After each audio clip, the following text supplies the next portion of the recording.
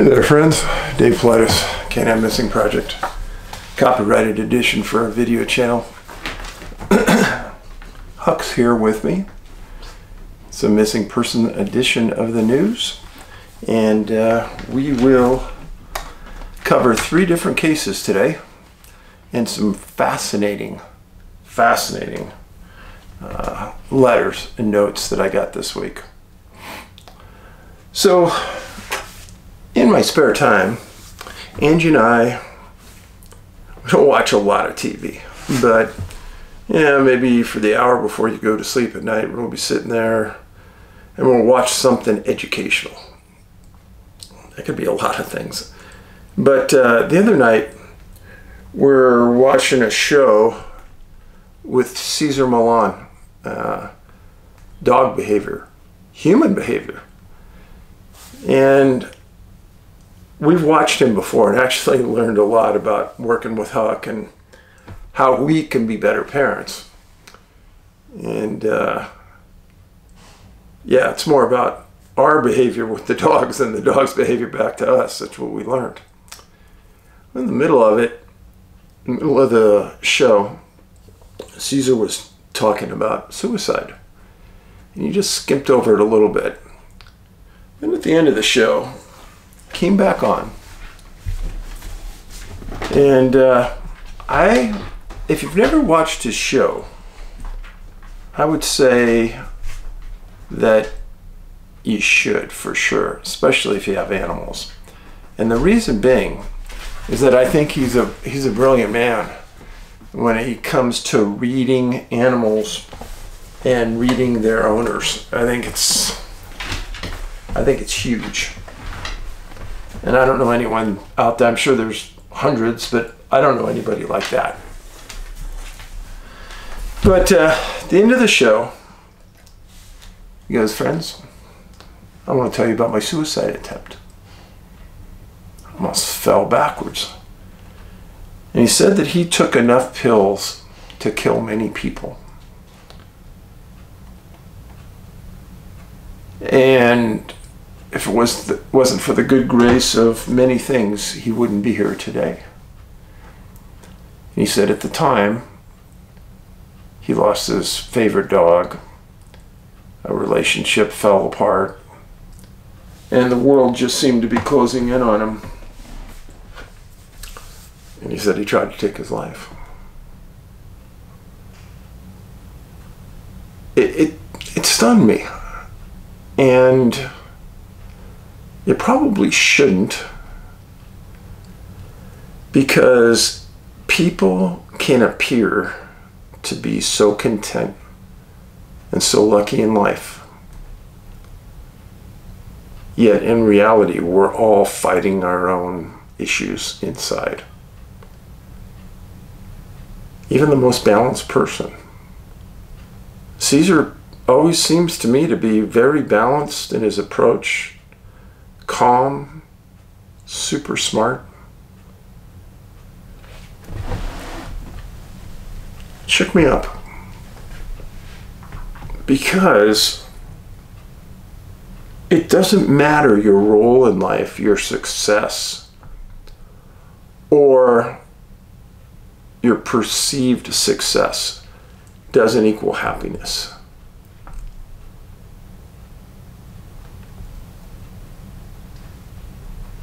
And I've thought about it for the last couple of days after we saw that.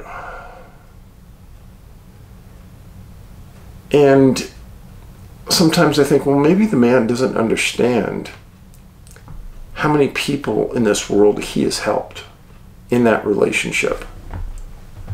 But then I remembered, it all doesn't matter. Because if you're at that point in your life where you're that depressed, that unhappy, it doesn't really matter, because you can't see that and it really means nothing to you inside. And it's really sad to me. I know when Ben took his life, I thought of myself. What I thought was, our relationship at the time he did it wasn't that important, or as important as it was to him to take his life, which to me meant the pain was so great. He couldn't help himself. And I suppose when Caesar was at that moment where he took all those pills, he's in that same place as Ben. And there's so many people out there in our world right now that are suffering just as we're talking. I think I just reiterate to you that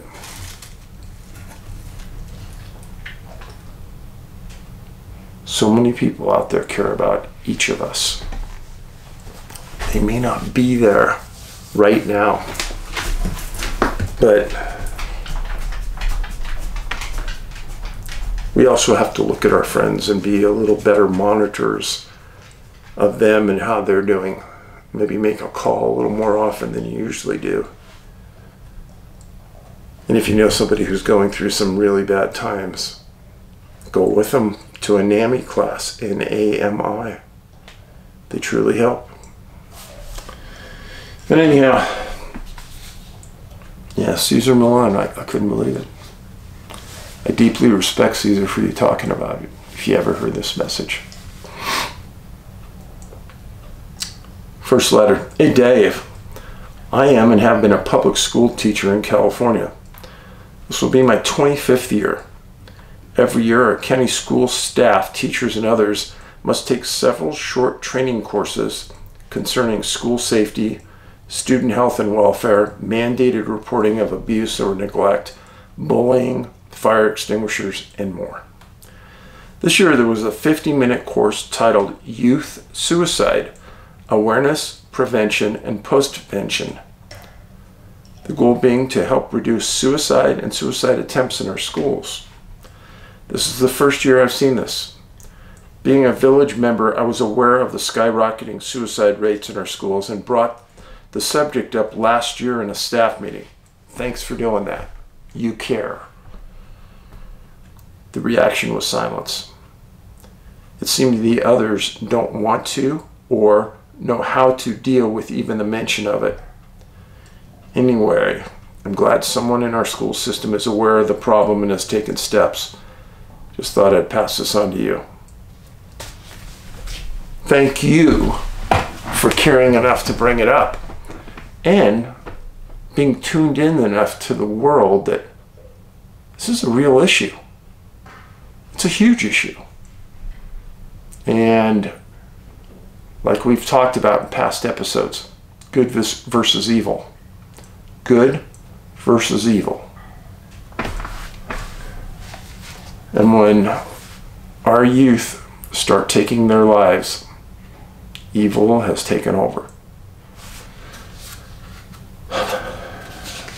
Yeah, emotional topic, sorry. Next letter. Hey Dave, my name is Amanda and I wrote you a couple of weeks back about the kittens crying and me going outside looking for them. I'm doing better and definitely not looking for any animals in the night. I've been watching a bunch of old videos trying to catch up, and we'll have the books on my birthday in September, but something weird caught my attention when I was watching the long ones. I don't know if this has anything to do with what's going on, but I've heard that a lot of scary movies or stories are based on some truth. For example, the whole Predator movie and people seeing those in the woods. Well, I don't know if this accounts for every missing person, but as far as it goes for planes, I remember back in the day, me and my mom watched a scary movie by Stephen King called The Langoliers. And apparently these people were on a jetliner and they fell asleep. And when they woke up, the only people who were on the plane were the ones who fell asleep. And apparently they were sleeping. They traveled through time, either from going from the present into the future or from the past into the present, however you want to look at it.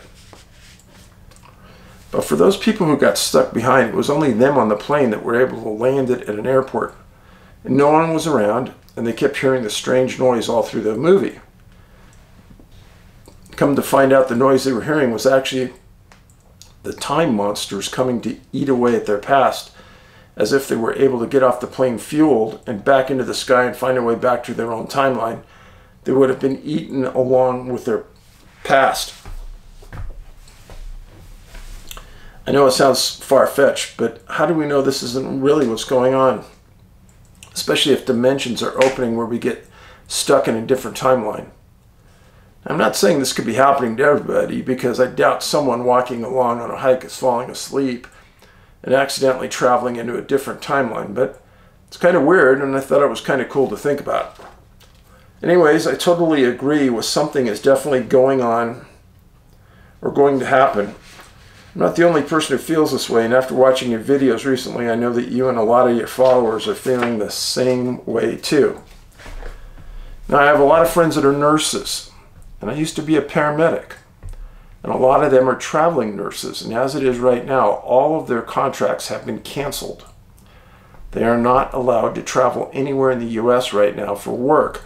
They're only allowed to stay where they are at, which is odd because a lot of these hospitals are in need of more staff when it comes to my next reason for writing. I don't know if you know what's going on at the Orlando Health, but here it is. They had one patient on the 8th floor who was banging on a window with a table. The person was able to break the window and jump to their death. The patient below had told them what he thought he heard banging, but they assumed it was construction. When this happened, they quickly cleaned up the mess, made sure that everything was taken care of so that news cameras did not see it. Here is the reason why. Staffing is horrendous on the floors. They are 10 to 1 and are threatening nurses with abandonment if they don't accept the assignment. At least one patient coded based on low staffing against the nurse, and I'd only seen him at 7 p.m. and was not able to see him again until 12 a.m. When she went in to see him, he was unresponsive, but claims, and they don't make enough money to hire any more nurses, which is BS. So they're increasing surgeries without increasing staff.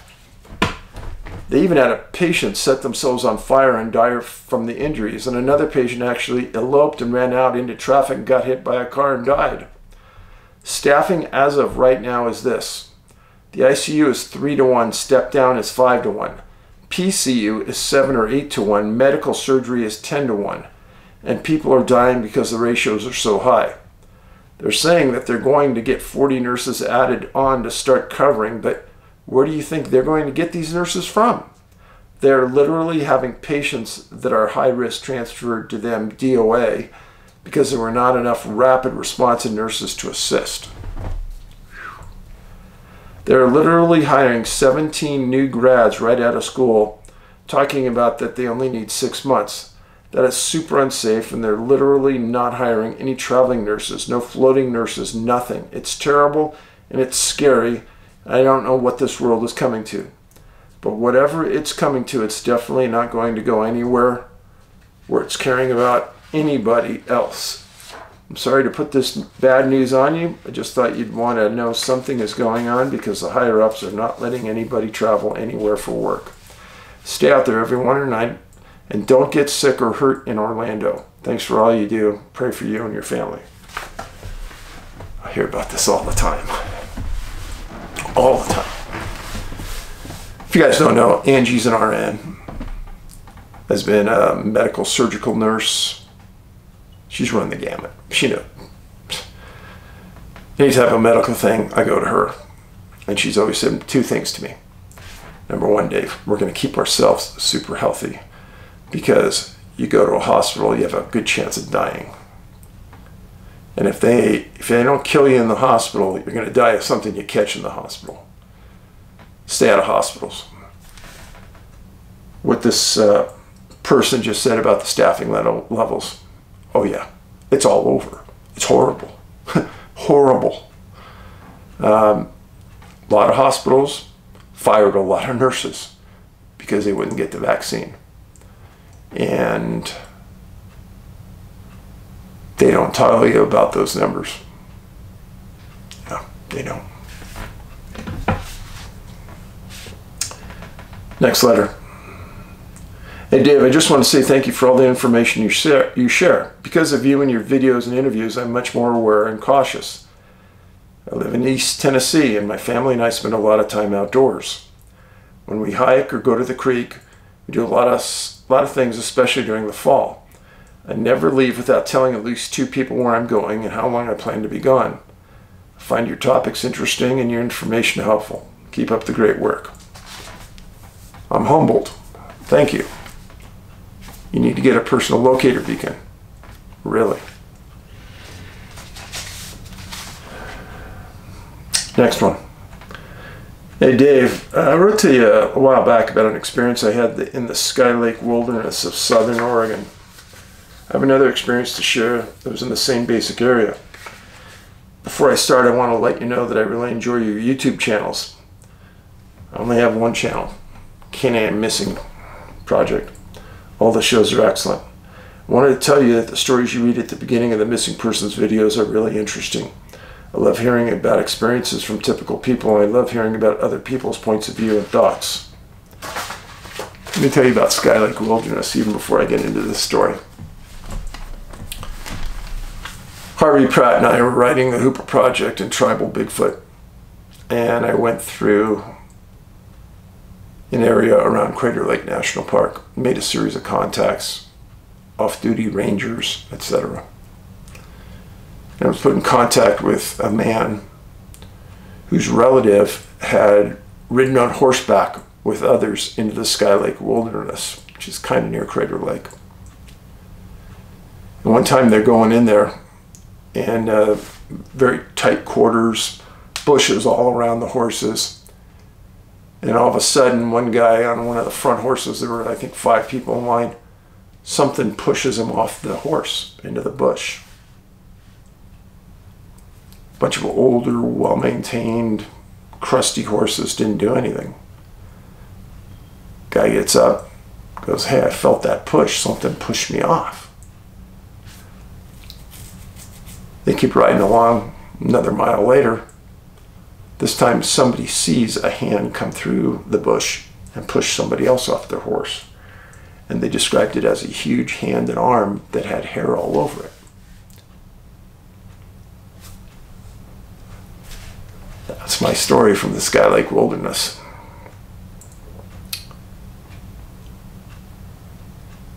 So you read a missing case today about a couple and their 2 very young kids that were camping along a small creek in extreme southern Oregon. The mom and 2 kids were eventually discovered by prospectors in a hole in the ground on a steep mountainside. Dad was found close by, tied to a tree. The story really caught my attention for several ways. First, I can't imagine anyone doing something like that to another human being. It's great to live like that, folks.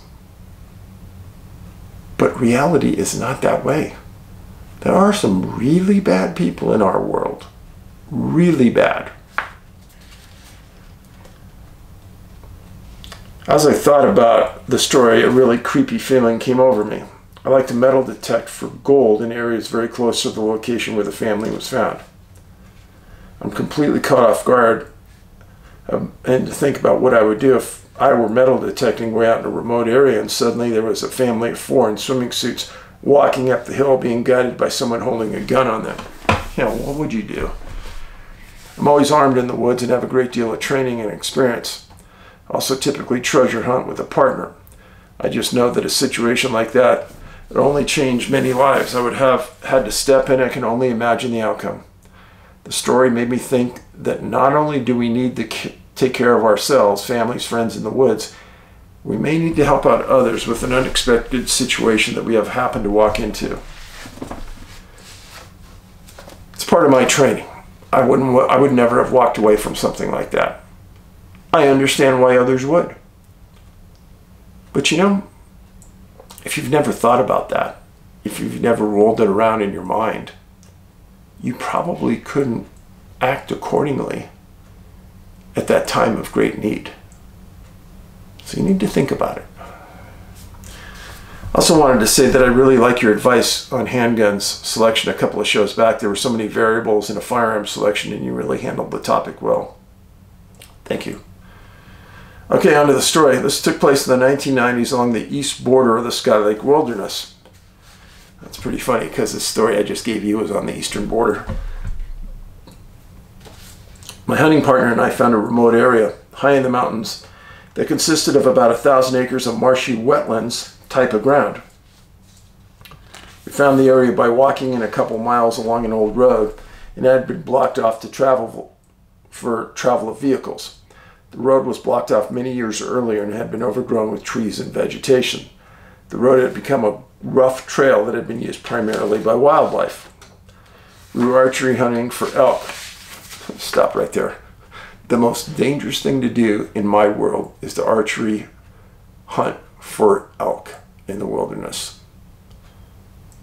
More of those people disappear and are never found than just about all others.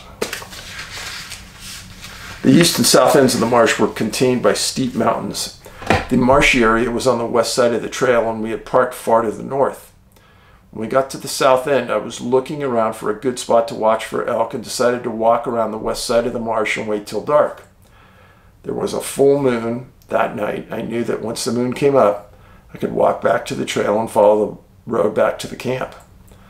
My hunting partner was not willing to walk around the west side of the marsh. There was no trail in that area, and he was afraid of getting lost. We agreed that he would wait at the south until I came back around after dark. I now know point of separation in the dark in a remote area with water, a perfect storm for a problem, especially around a marsh, especially while you're bow hunting for elk. You've hit on many of the big factors. Anyway, when I made my way around the west side of the marsh, I found a good viewpoint and just sat down to wait it out. After a few minutes, I noticed what I thought was a person standing in the middle of the marsh. In the middle of the night? I don't think so. I grabbed my binoculars and looked out into the marsh. I didn't see anything, and I thought I had imagined that. Besides, the few trees in the marsh were 6 to 8 feet tall, and the thing I saw was about the same height as the trees. I waited till dark, very uneventful, waited for the moon to come up, then made my way back to where I left my hunting partner. He was pacing around when I found him and said that just before dark, something large on 2 legs walked across the marsh. I asked him where exactly in the marsh, and he described the same area. I thought I saw something earlier. My hunting partner became really scared and wanted to run back to the truck. I stopped him. I told him that it's dark, lots of trees and brush, and that we would probably hurt ourselves running through the woods. Besides, we had our bows, and each of us were carrying a handgun. We began walking back to the truck and noticed there was something walking parallel to us about 20 yards to our west. It was walking along the marshy area. We would walk about 20 yards and stop quickly and hear whatever was walking with us take another step or two. Now, my hunting partner really wanted to run, and it took a bit to hold him back. We stopped a couple more times and heard footsteps every time. Finally, I got fed up with this. I whispered to my hunting partner that I was pissed and ready to ambush this thing. I told him that we would walk slowly and quietly, find a little mound on the right side of the trail, get to the top of the mound, and ambush it. We did find a mound. We quickly and quietly walked to the top and knelt down waiting to see what was following us. Suddenly we heard noises above us. It had crossed the trail and climbed above us. It knew that we were waiting for it. We walked down to the trail very quickly and made it to the truck without any more incidents. We never knew what was out there, but knew that this thing outsmarted us along the trail back to the truck. I've heard similar stories from natives. You can't outsmart this thing. Don't even try. You're going to get yourself hurt.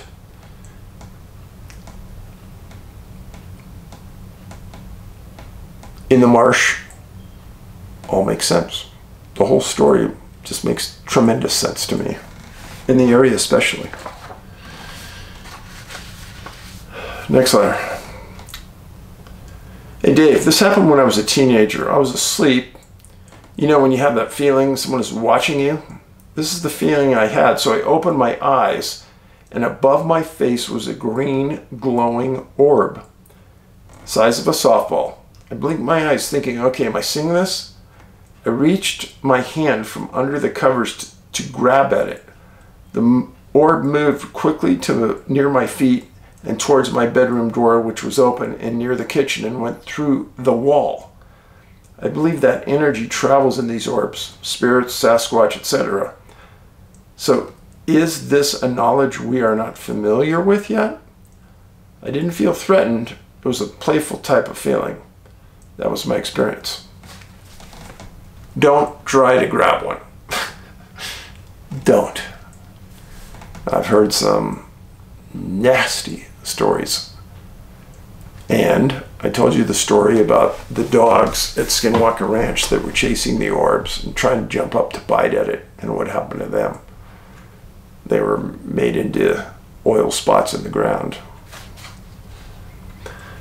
Okay, Dave, I have to thank you for Lola, a Pomeranian that I recently adopted from a dog's trust.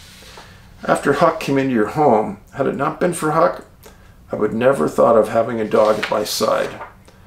I appreciate your letters and points of view. It all helps to see what others have to say. It broadens the understanding. You have to appreciate those letters as I do to really understand the value of your study. I don't know if you heard that, but that was Huck dropping her bone out there on the tile floor. Yeah, there's no doubt Huck has changed our lives, all for the good. Some very frustrating moments, but I wouldn't trade it for anything. Letter goes on, UFOs. From experience, I've noticed that some craft occupants are not benign. Most of the sightings when I was living in the country were benign craft, and one of them played around with me, which makes me smile even now. But that is another story that matches the one you recently spoke of with a police officer having been played around with by an orange orb. However, I did come across one that suddenly appeared over a field one evening. It appeared out of nowhere, a large, very shiny round disc that emitted a beam of light to the ground. Then metallic sounds, talking, metallic type talking. The atmosphere was of abject danger, and I ran as fast as I could until the feeling was gone. That was in the 70s when I lived in rural England. Divine intervention, question mark. Here is one that you may, if you wish, add to the list. Divine intervention. In the late 80s, an ex-missionary asked me to go with her to a local Bible college, and I went. The principal gave a terrible lecture, awful, could not follow what he was saying. I had words with him afterwards, and he became irate, absolutely fuming. So I left the college, waited outside, and waited for around a half an hour for the lady to come out, but she didn't do so, so I went home. That evening, I called on the lady, and the first thing she asked was, "Where did you get to?" I shall never forget those words.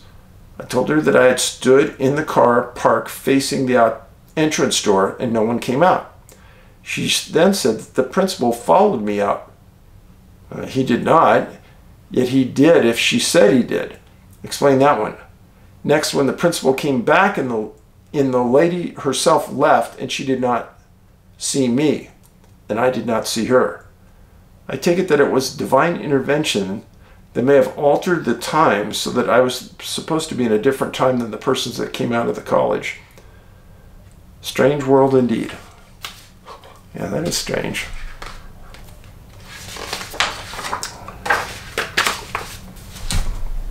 Next letter.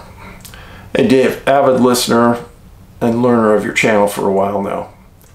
I've been content to just be that until your video recently asking the village about unusual orb experiences. I hope I'm not too late. You're not, you just made it. It wasn't until the next two videos when you read the letters that I felt compelled to write, as the description of the orbs given by viewers were specific to mine, and I hadn't heard anyone else describe the extra details. I thought maybe relaying my experience could help trigger memories of fellow villagers. I live in Sydney, Australia, and I have most of my life. Beautiful city, I might add. My experience happened in '96 when I was around 15. My mom died a few years earlier, and my dad, who was a fireman, and I moved into my stepmom's house and her 9-year-old son temporarily while we looked for a bigger house for all of us. One night my stepbrother was playing up, causing problems, and was sent to his room upstairs to bed early while my dad, my stepmom, and I continued watching TV downstairs.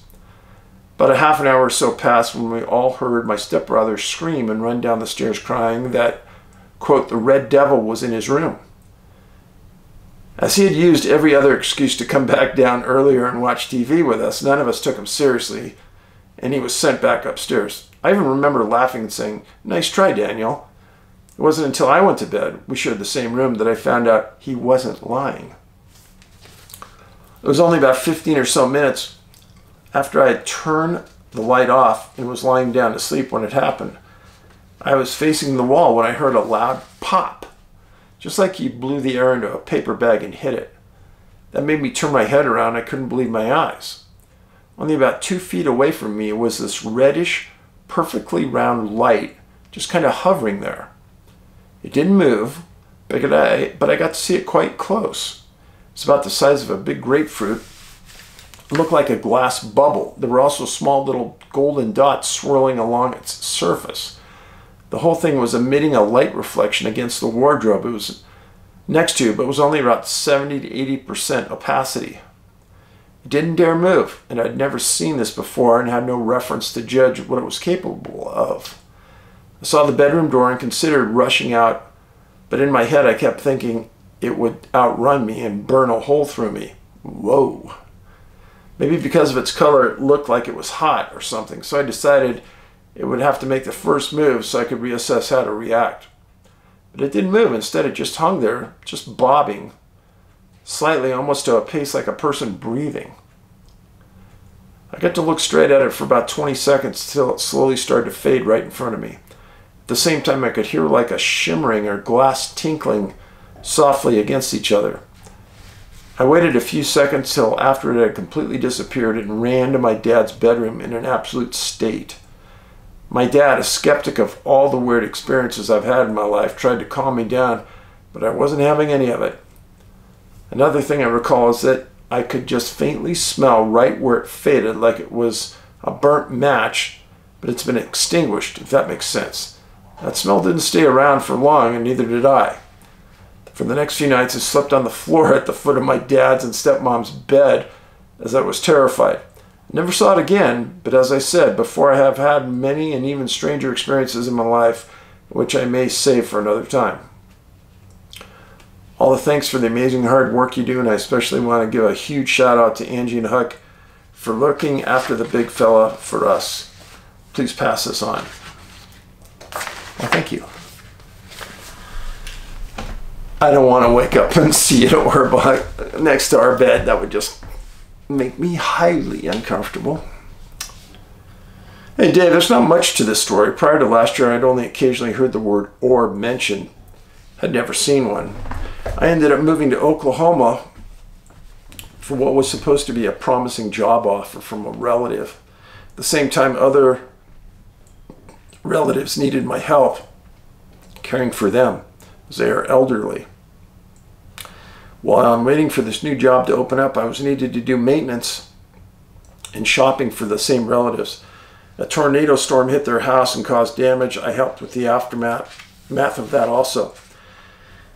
So I'm staying with them part of the time while preparing for a new job. If that new position didn't work out, I was also working on plans B and C, just in case. One morning prior to leaving the house, I was brushing my teeth.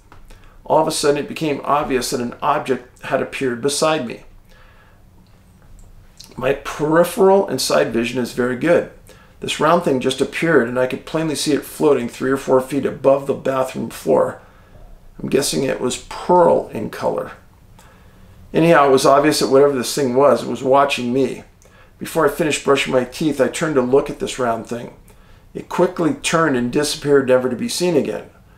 I wasn't sure what to make of that, just thought I'd mention it to you.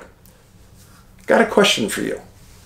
Have you ever heard of a person experiencing a phenomenon where 3 or 4 number 4s appear together? This began happening in late 2018 and continued for a length of time. Then this year, it was 222, then 2222, and possibly 1111. Initially, I took it as a warning and that I was protected. Then late spring of this year, I was living on a remote property and suffered multiple strokes and a heart attack due to several blood clots. I've been working 2 jobs 7 days a week, pushed the body too hard, and paid a heavy price. I'm still in recovery, but so thankful to be alive. Thank you, Lord. Never heard of that. Kind of a numbers guy. Like I've told you before, I think that there's something to the number 9. But never heard of that 4-number sequence. Next letter. Hey Dave, longtime subscriber, and I've read all your books. No, I did not purchase them on Amazon. Thank you for saying that.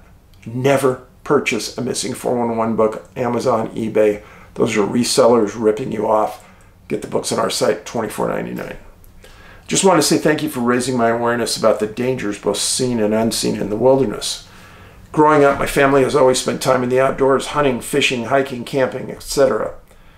I typically feel at home and comfortable in the woods, though not a survivalist by any stretch. I would say I have plenty of strong outdoor skills.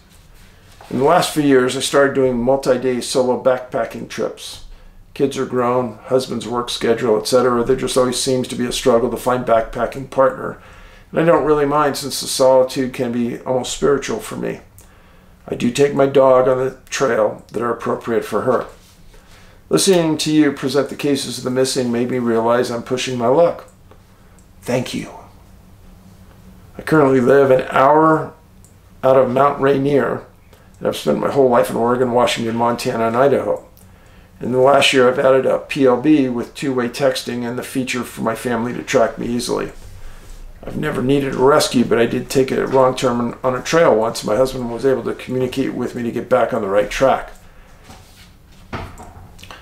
The peace of mind is worth the monthly fee. I always open carry a waist holster attached to my pack, and I'm proficient and accurate. Awesome.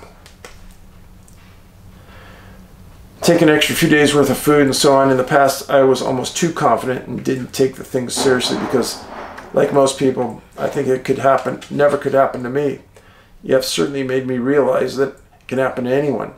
So thank you for putting a little fear and common sense into my planning. If I'm going to be a solo hiker near several clusters surrounded by boulder fields and water, there are things I can do to reduce the risk. Certainly there are.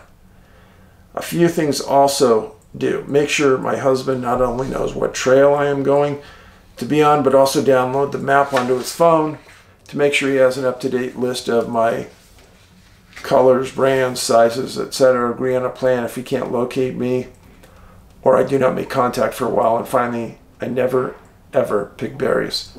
No point in risking it. I appreciate your dedication and massive amount of time and energy you put into getting this information out to the public. Who knows, maybe your sharing your knowledge will keep me from being one of the missing. Take care.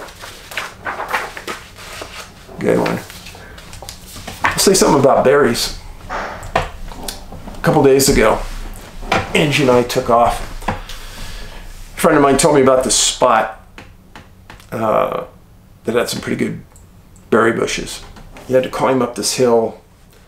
It took us probably 35 minutes to get up the hill. There wasn't even a trail. You had to bushwhack. Up the trail, get to the top, and the top was pretty flat. And the berry bushes were up there. You could see a pretty good distance, but it was pretty thick. And Angie and I making a lot of noise going all the way in. You know, it's bear territory, obviously, with berries out. And we do a pretty good job of keeping each other close. We never get more than maybe 20 feet apart. We're always talking to each other, keeping us going. We didn't want to take Huck into this area for a multitude of reasons. It was thick, but you got to be prepared. You got to be prepared.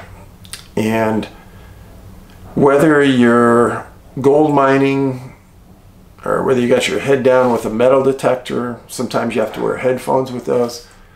It's the worst thing in the world. You never see things coming. If you're wearing ear protectors or headphones, you're not going to hear anything coming. Never wear anything over your ears in the outdoors. Never. Only time I ever do is when I'm skiing and I'm wearing a helmet.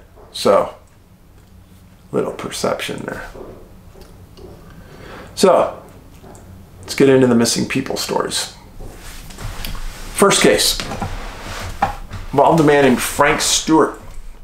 Frank was 44 years old and he was a miner, and he was in really good shape. Went missing January 14th, 1932, in an area outside of Lake Tahoe called Cisco Grove. I've been through that city 100 times, at least. Folks had a cabin in Tahoe when I was young, so we used to take Highway 80 through there to go up. Now, he was a miner, and he used to live in a small city called Grass Valley, a lot lower in elevation than where he was at. But now he lived in Oakland with his family and kids. He knew this area really well.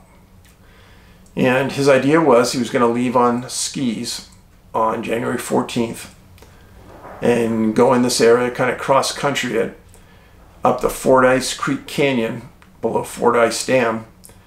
And his destination was the Carlisle Mine. So, this is Cisco Grove area right here. This is Highway 80. Lake Tahoe would be up here. And this is Fordyce Lake. All of this area, if you look at it on a map, would remind you of Yosemite. It's all open granite. It's pretty rough territory. He was going to cross-country ski up here, get up here and go on the back side of the lake to this Carlisle Mine. A lot of water. He was in a frozen creek bed. Just kind of get the feeling for it. Well, it's supposed to be a 1-week trip, but he didn't come out. Now, snow in that area can be anywhere from 10 to 30 feet. It can snow a ton up there in the winter. Now, the day he left, it started to snow really hard that night. People were afraid that maybe he didn't make it. He knew the storm was coming. Everyone said that. He was an outstanding outdoorsman. Nobody feared what might happen to him. But after he didn't make it, 15 search and rescue members spent 3 days going up and down that trail looking for him. Now they knew that there was feet of snow on the ground, but they figured they may ski right over him, or they may see something that he disbanded. But a 2-week additional search and rescue at that time found nothing. And what they did was they took that Fordyce Creek Trail and the Grove Ridge Trail looking for him. These are some heroic efforts by search and rescue. Let me tell you, that area is super cold, super deep in snow. And this happened in 1932. Here's the part where the story goes real freaky for me. Real freaky. Fast forward to March 15th, 1932, 3 months into the future. And they're going to start another search and rescue. A lot of snow is melted. And they're on the Grove Ridge Trail. And they come across and they find a body laying in the middle of the trail. It's Frank Stewart. And the articles described him as mutilated, missing his head, missing his arm, one arm.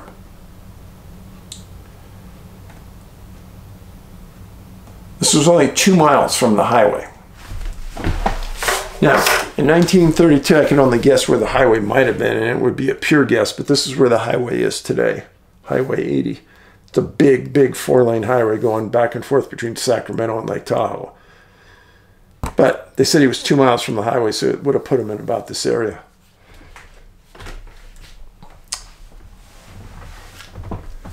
So nobody believed he was lost, especially since he's found essentially on the trail. But the coroner comes out and says something that floored me. Says it was either wolves, coyotes, or bears that killed him and mutilated him. I thought, well, I know a little bit about this. And there's a wolf site called wolvesincalifornia.com. And it's essentially everything you want to know about wolves in California. And it stated in there that in the 1920s, in the early 1920s, wolves had disappeared in California. A lot of it had to do with aggressive hunting to get rid of them. Friends, January 14th, 1932, there's no bears out in that area of the Sierras. I guarantee it. Why? Because there's no food out there for them. And they're hibernating. There's a good chance there was 5 feet, 6, 7 feet of snow when Frank took off. So, what's the coroner saying? And then the idea that a coyote attacked him and killed him, I don't believe it. I've been around coyotes my whole life in the wilderness, and they are very afraid of people. They try to get away. So the real key question here, what did Frank Stewart run into? They never said they found his arm. They never said they found his head.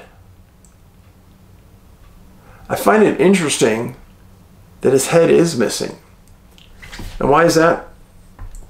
Having been in law enforcement and been to many forensic classes, it is very difficult to separate a head from a body. I don't care what anybody tells you. It's not easy.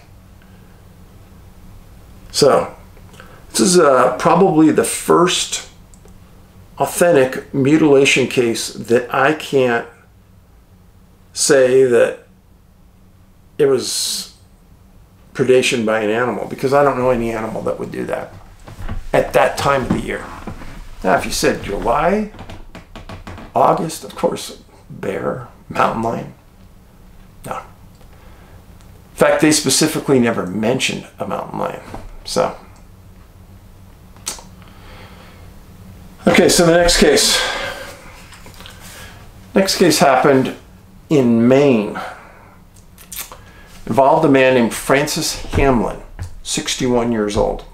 He was a trapper. Disappeared November 24th, 1964. He was from a place called Milo, M-I-L-O, Maine. And he was camping at a place called Long Pond. Kind of give you the layout here. So this is Lewiston, this is Augusta, this is Long Pond. This is Bethel, Bridgeton, Naples, Raymond, Brunswick. So you kind of get the feeling.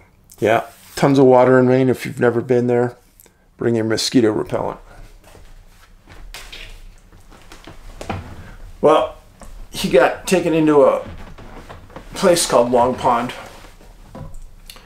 And before he left a note on the Long Pond sports platform where planes come in and drop people off, and said, hey, he needed service to be picked up on December 15th.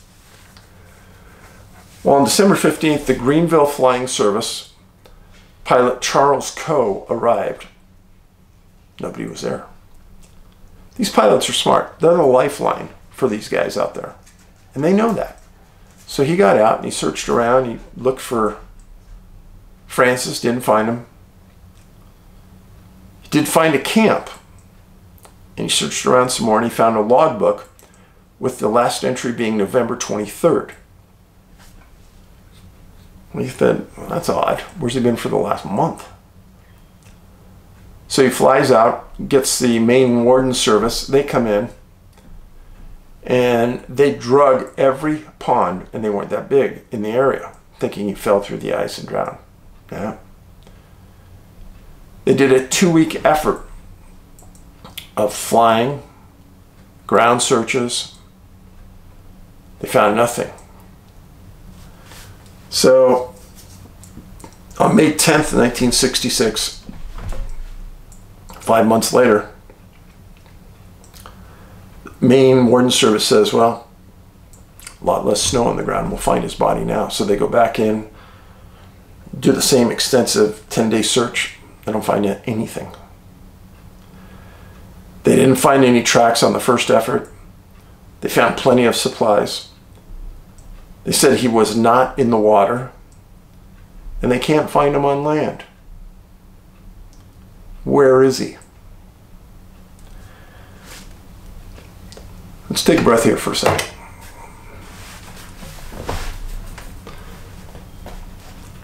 In many of these efforts to find people, it's a contingent of volunteers that do 95% of the searching. In Maine, it's the same way, but the wardens are much more active than they are in other jurisdictions. And they actually go out there and look around and make a big effort. The Maine Warden Service is some of the best search and rescue people in the world. I'll tell you that straight up front. Huck just came back in to say hello. And to think that they can't find somebody isn't realistic.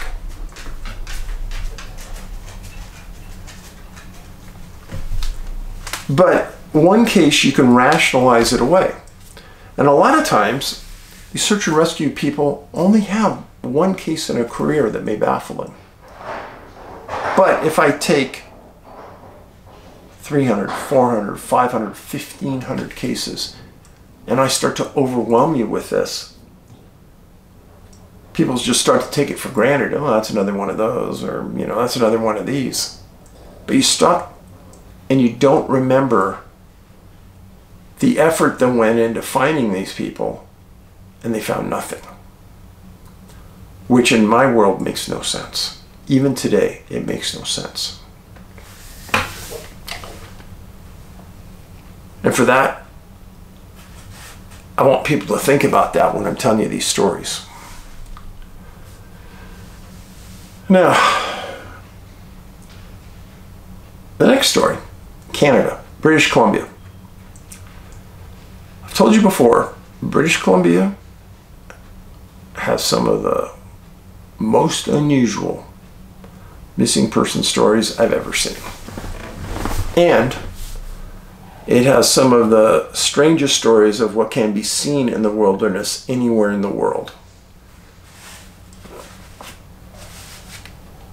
Now this story involves a hunter named James Waller, missing October 17th, 1978.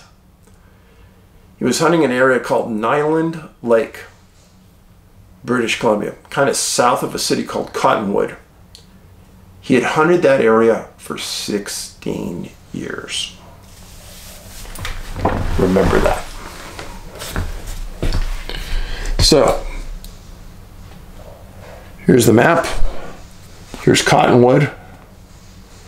Here's Kersley, Quesnel, Nyland Lake, and the Quesnel River. The focus of this effort is in this area from this road to that lake, not very far.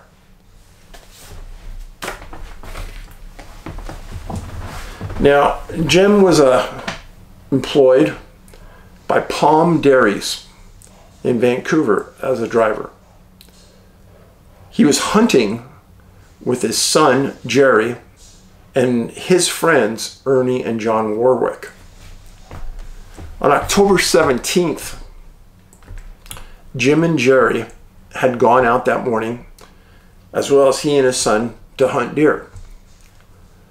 Well, sometime around 1 o'clock, Jim and his son returned to camp, and his son, Jerry, was tired. He goes, "Dad, I'm just going to take a nap."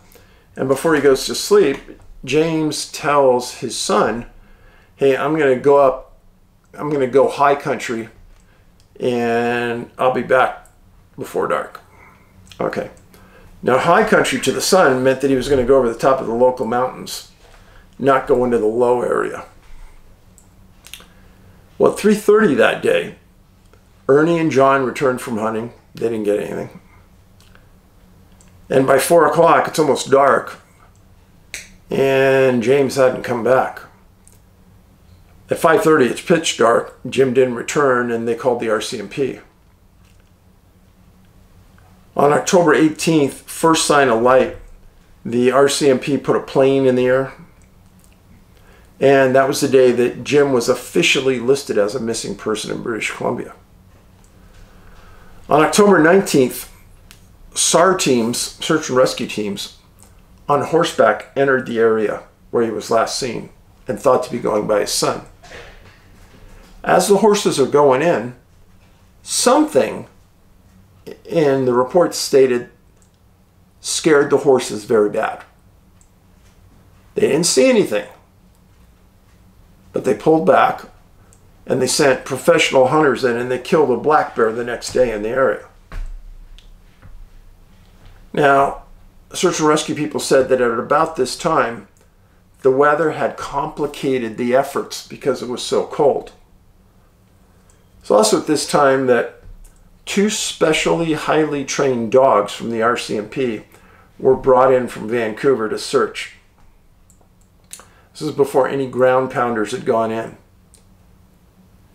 And the dogs found James Waller's wallet near Nyland Lake.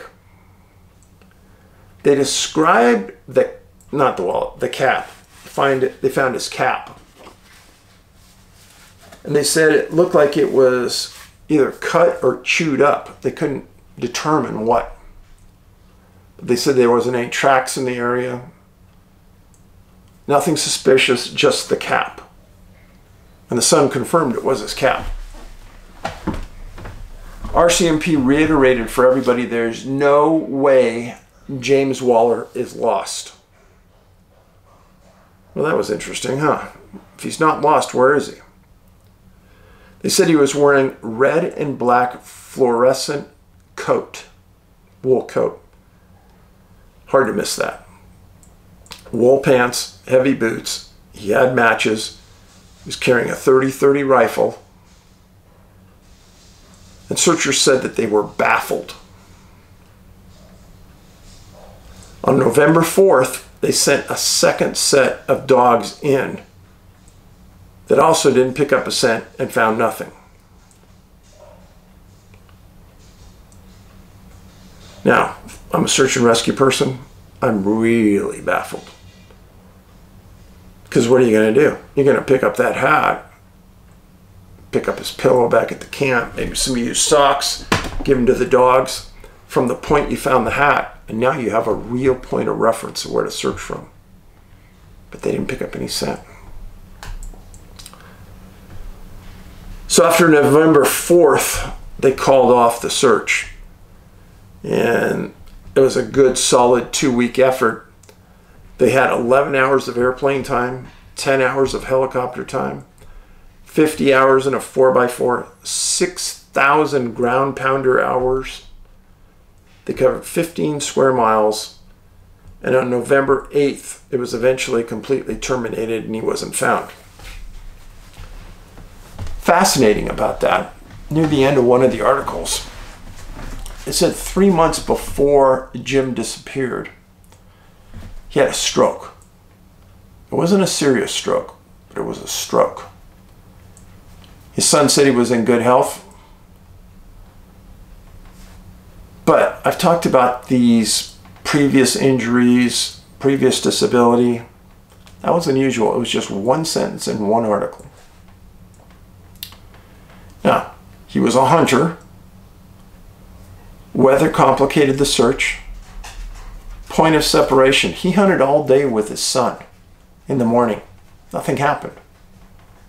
He walks off alone. How many times have I told you guys about this exact scenario playing out? Found around water. He was never found. Now, they did make a statement about Nyland Lake. They said it was really small. They put specially trained RCMP officers on it, and they grappling hooked it for a week. They didn't find anything. And they said they were 100% sure he wasn't in the lake. And his son said that made sense because he wasn't even supposed to be around that area, but they found his cap there. Not quite sure what to make of that. Because when he tells his son he's going to go high, unless he saw a deer walking towards that lake, maybe he followed it. But if Jim had been the victim of predation, then there'd be drag marks in the ground. Canines would for sure follow the drag marks. Scent would be easy to pick up. There was no disruption in the ground they talked about from predation. Even though a bear was killed in that area, with the assumption being that it was the bear that caused the problems with the horses. There's a lot of people up here in Montana I know that have horses. And a lot of the people I know have giant horses, like Clydesdale type horses. And whenever I talk to them, I always ask them about, well, how do the horses respond when a bear's around? They said half the time they don't even care. They know that that bear will never mess with them. And even a grizzly bear won't mess with one of these giant horses. Angie and I went on a ride a couple months ago. We were on these horses. They're like gentle giants. They're huge, huge. And in fact, one of the wranglers was riding with me at the end, and we were talking the whole time, and I was asking him if they ever saw a bear, and he goes, hey, every once in a while we see a bear. And I go, what do the horses do? Nothing. It's like, they don't care. So, but what happened to Jim Waller? Well, that's $1 million question. You know, his hat got cut up or munched on by something.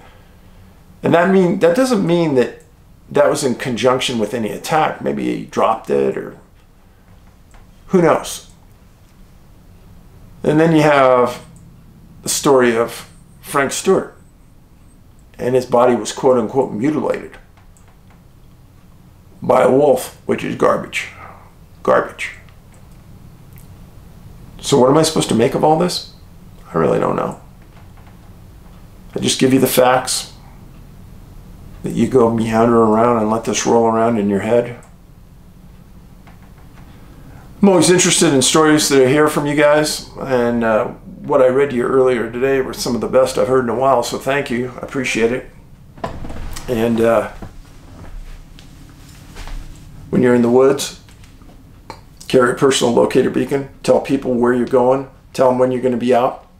Call them immediately when you come out. Always, always check the weather before you leave. Don't compromise yourself. At high altitude, even in this warm weather, it's like 90 degrees at 6,000 feet out here. If it starts raining, that temperature can drop to 40 degrees quick, and you can die of hypothermia out there. So don't take it all for granted. I made a video about hiking preparation. It's back in that 330 video collection that I have right here on this channel. Please go and watch. In the meantime, love your family. Always, always, always do something good for somebody in your community. Don't have to be looking for it. Just when it presents yourself to you, do it. Appreciate each of you being here. If you like this video, give it a thumbs up. And love your family. Paulides out.